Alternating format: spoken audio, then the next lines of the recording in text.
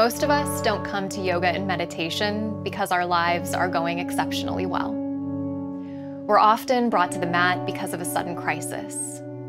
And while this isn't universally true, I've found that it's a rare person who comes to yoga when life is at its best. My crisis came when I was a college student, facing the sudden onset of anxiety. These panic attacks would arise at unpredictable moments, leaving me with the feeling that I would faint, throw up, or both. Eventually, I wanted to leave my apartment less and less, afraid that one of these attacks would happen in public and I would have nowhere safe to care for myself. Finally, out of desperation, I called my mom. I knew I didn't want to go see a doctor because I was afraid they would simply prescribe a medication that would dampen the symptoms but not address the cause.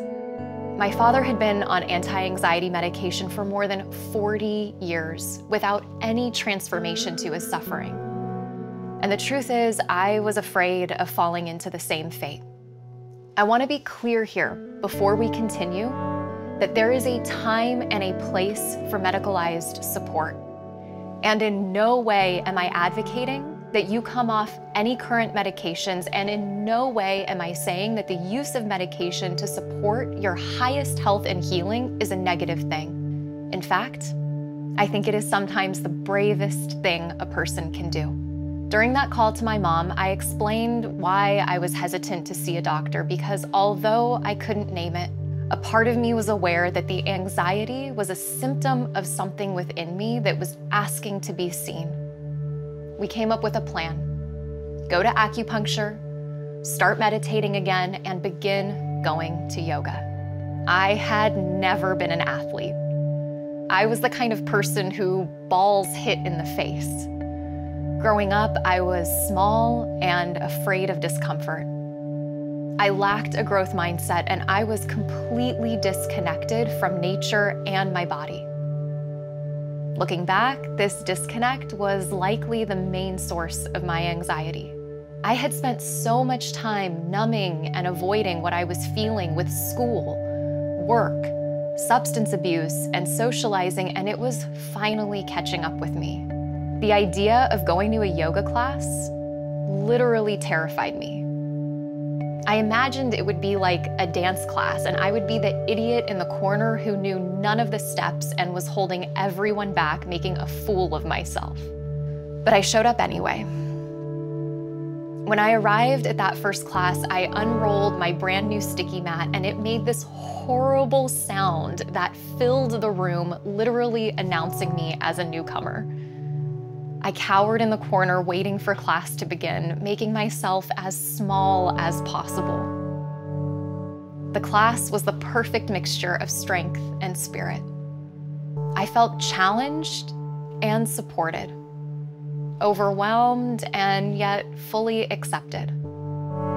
I watched in awe as people from all walks of life navigated poses such as chaturanga with grace as I collapsed to the floor in a sweaty heap. When the class finally came to an end, Shavasana was bliss. I felt light and finally free. But yoga was not love at first sight for me, and I kept going back. Even if I went weeks or months without attending a class, something inside of me eventually drew me back to my mat. My anxiety dissipated and my life began to change drastically.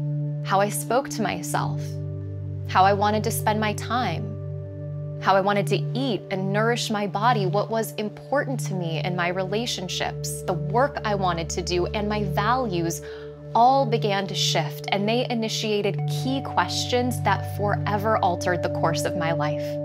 I created this program because maybe the worst of your crisis has passed. Maybe you've fallen in love with yoga and now you're wondering, why is this practice so dramatically changing my life? What is it about yoga that is so powerful? How is it that a seemingly simple practice can be having such an important impact on your soul? Over these next 30 days, we'll venture to answer some of these questions. talking about the aspects of yoga practice, yoga philosophy, research, and science that demonstrate why yoga is so powerful. This program is simply an offering, a consolidation of the practices, teachings, and tools that forever transformed my life.